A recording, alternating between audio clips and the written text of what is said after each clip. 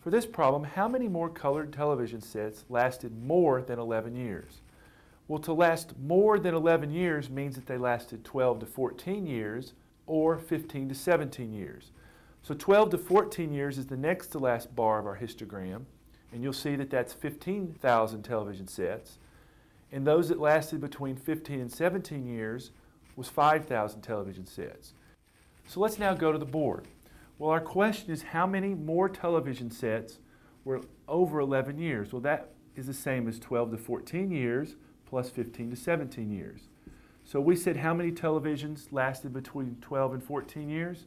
We said that was 15,000 televisions. And between 15 and 17 years, we said that was 5,000 televisions. So if we add those together, we get 20,000 TVs.